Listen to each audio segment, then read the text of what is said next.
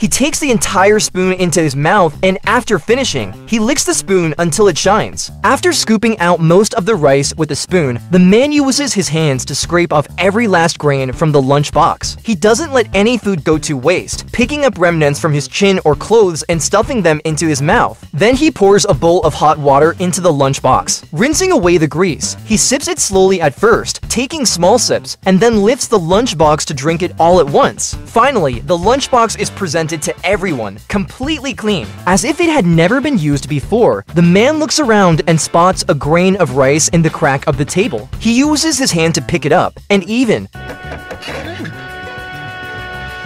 slowly, he places the grain of rice into his mouth, savoring it before reluctantly swallowing it down. He feels the last grain of rice sliding down his throat, through the esophagus, and into his stomach. Only then does he consider the meal complete.